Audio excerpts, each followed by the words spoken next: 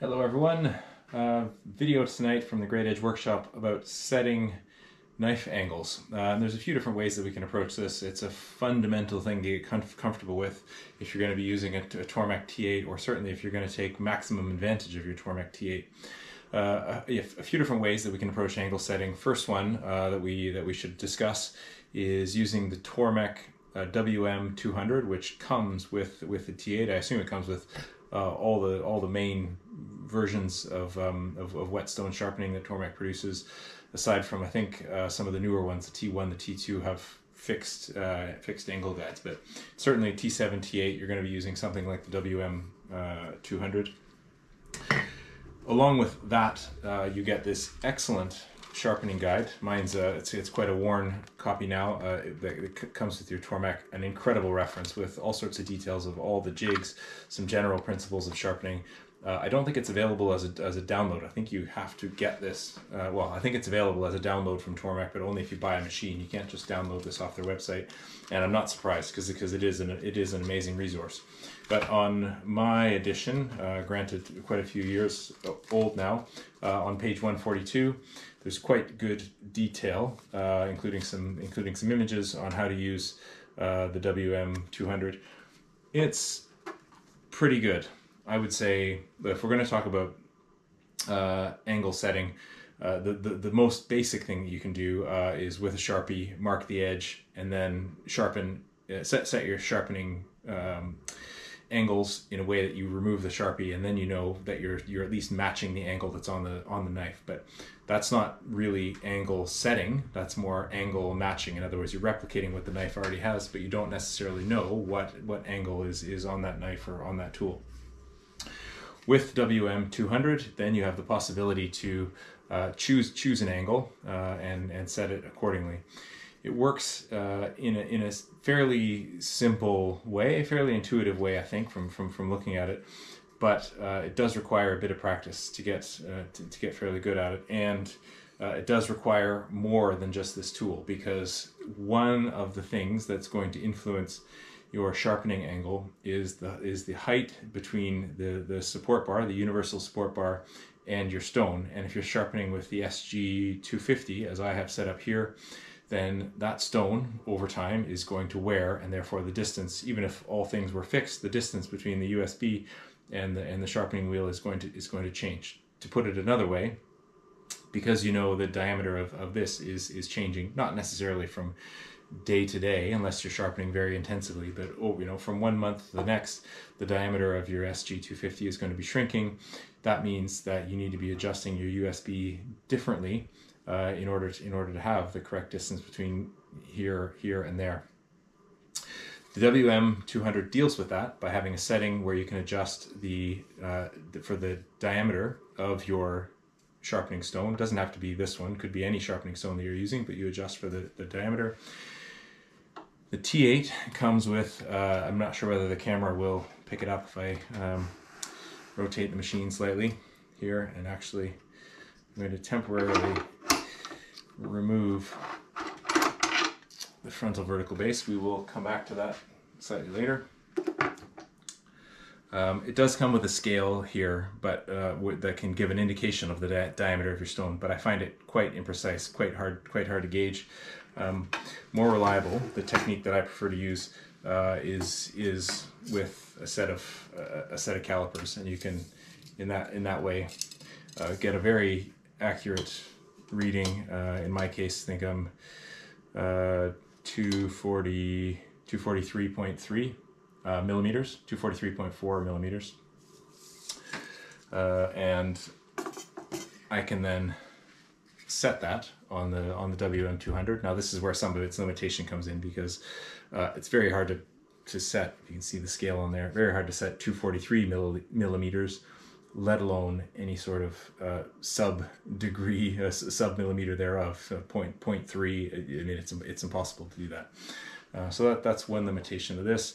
But you need to know the diameter of your sharpening wheel, and then once you've got that set, just by loosening and rotating this around and then locking it back in place, then you set your desired sharpening angle by loosening off and moving this pointer to the angle that you want. And it's quite a long range. It's from 10 degrees up to 75. So you're talking about chef's knives all the way up to, well, I guess certain woodworking tools, or a 75-degree angle is quite rare.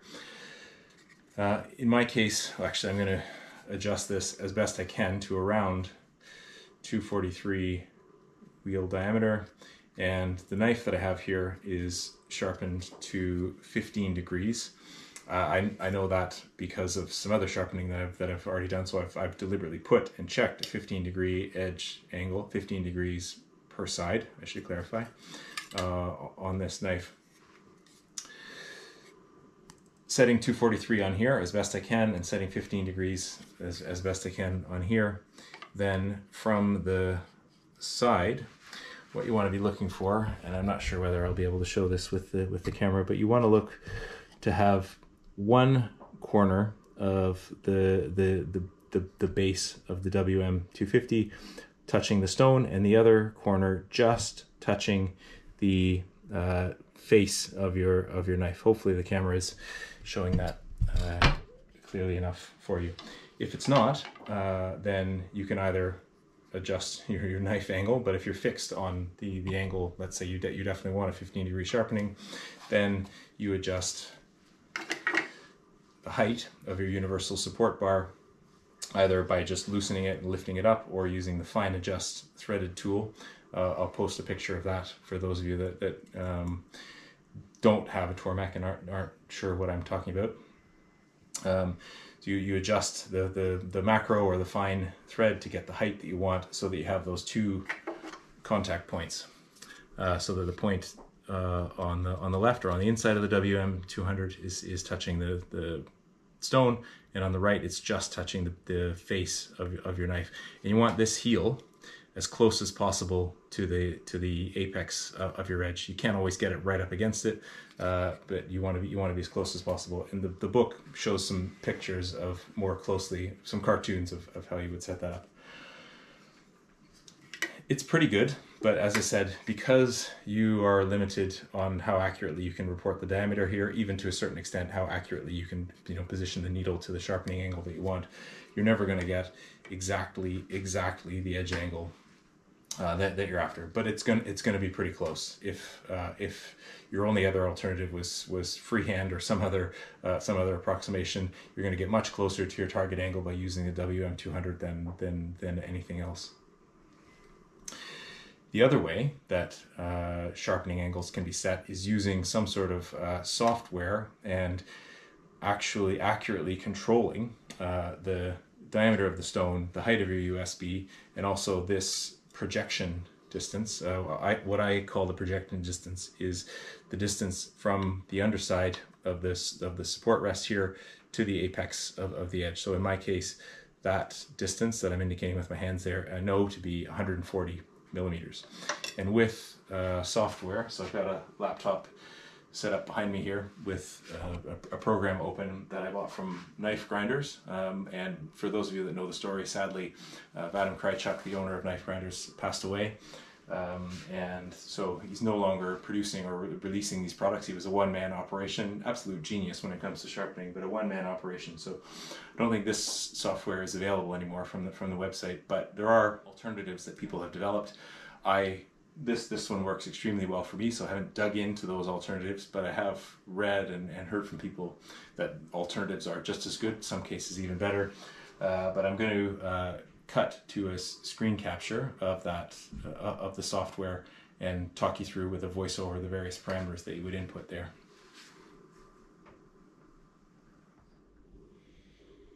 Okay, right. So here we are, having a look at the grinding angle setter for Tormek. This is the software that, as I mentioned, I got from Knife Grinders in Australia. So basically how it works, down the left-hand side, we've got your settings for which machine you've got. T8, T7, T4, Super Grind 2000, those are the options. Then some measurements that you take, measurements that you take and or desired values that you're after. So enter the grinding wheel diameter in millimeters, that's the measurement that I showed earlier, so the diameter of your SG 250. If you are using CBN or other types of wheels that don't wear, then the number that you've got stays fixed in that box. Next one down, distance between the knife jig adjustable stop and the knife edge in millimeters. I will link up a photo of showing that distance, but basically, as it says, it's from the adjustable stop to the very far edge, to the apex of the knife edge. And in the case of the setup I'm using today, that's measured as 140 millimeters.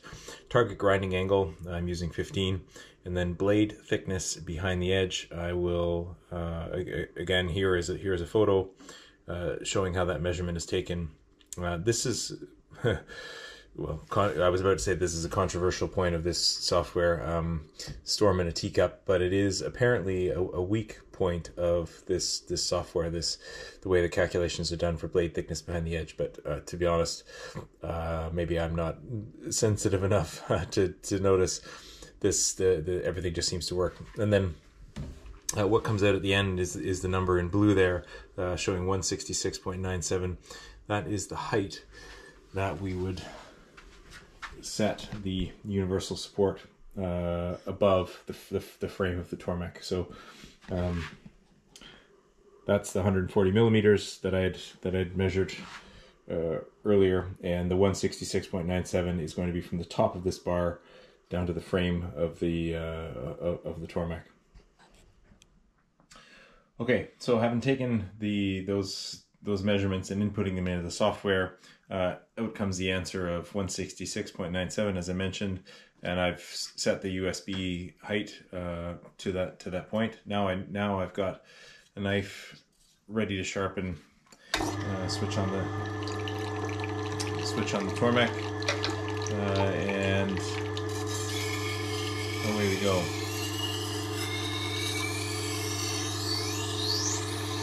Now this isn't a sharpening video, it's an angle setting video, so we're going to get one pass on each side and then move on.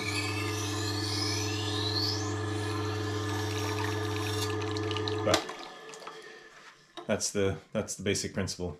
There's a little bit of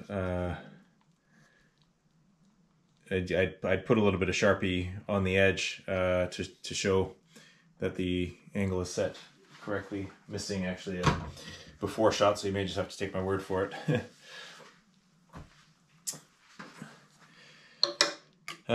So that's that. Now I know from my goniometer, using my goniometer, and I've shown this in previous videos. I'll show a photo, a screenshot of it in action here, that using the angle setting software, I get the result that I'm expecting. So in this case, I know that this knife is at 15 degrees. I get pretty close using the WM200. As I mentioned, the imperfections of it come just from the resolution here, that it's hard to get exactly 243 millimeters on the wheel diameter and to get exactly 15 degrees on that. But if you can see, I mean, the needle is pretty close to 15, and it fits in the way I expect, looking at it in position. So two fairly compatible methods. I prefer and use, especially once you're set up and running. You know, I've spent a long time talking about how to use the controlled angled software, but in practice, you put your knife in the jig, you measure it, that you measure the projection distance, you input the figures that you want, set the bar height, and away you go. So it's very quick. And an extension of that, a continuation of controlled angle sharpening, as I've just shown here, is controlled angle honing, and that's done with the frontal vertical base that I had in place at the start of the video. So if I plug that in, this isn't set to any particular any particular sharpening angle, but the principle of it is exactly the same. So you input the wheel diameter. In the case of, I'm just going to spin this around so you have a slightly better view, even though it's not a natural sharpening position. You input the wheel diameter of your leather wheel or whatever you're honing with. Could be rock hard felt. input, the projection, edge angle that you're working to, etc. The software will spit out a height, and then by setting that, take that away. By setting that, you're doing edge trailing controlled angle honing. So a really nice companion, and one of the reasons why you can get such fine and sharp edges with the Tormek, because you're sharpening at a very precise angle, water cooled, of course, which is lovely, but then honing at a controlled angle as well. I could go through that. I wasn't intending to, and I'm not going to go through the process for setting up honing, because it is very similar, very analogous to the setup for the sharpening. But if anyone is interested, wants to see that setup, that process, let me know in the comments. I'm happy to make a follow-up video. So there we go. Those are the essentials for how to set an angle on your Tormek. Of course, the most basic, just as a recap, the most basic method is not actually angle setting, but angle matching, using Sharpie on the edge, and then setting up and down your USB until you find the right angle that takes the Sharpie cleanly off all the way to the apex. Probably the most well, the method that everybody that owns a Tormek has access to is using the WM200, because it comes with the machine, with the limitations that we've discussed a few times now. The other thing, just to mention, is it has these preset guides along the top and across the side. So as a sort of, let's say, companion to the Sharpie method, if you have a knife and you're not sure exactly what the edge is, you can push it into these guides. I find it a little bit imprecise to get a good fit. So I know that it's snuggest in the 15-degree angle, because that's what this knife actually is. But if I didn't know that, could I be sure? It's the best fit in the 15, but it's not a best fit in the absolute sense, if you follow what I mean. But it'll get you it'll get you close. So there's that. That's the WM200 method. And then for more precise, if 15 is important to you and you mean 15 degrees per side, then I highly recommend the controlled angled sharpening using the software. You do need to get yourself a good caliper that can measure fractions of a millimeter. I find the digital one easiest to work with, but it's by all means not the only solution. And then away you go. Okay, good. Hope you've enjoyed this video. Hope you found it useful. If there's anything missing, anything that I've overlooked, please do let me know in the comments. I will link in the description, if I can find it, an excellent web reference that I found that has other examples of software that can be used for controlled angled sharpening. They don't all work in the same way. Sometimes there's a different measurement from here down to the edge of the stone, etc. Some of them are even free. Some of them you pay for, some of them are free.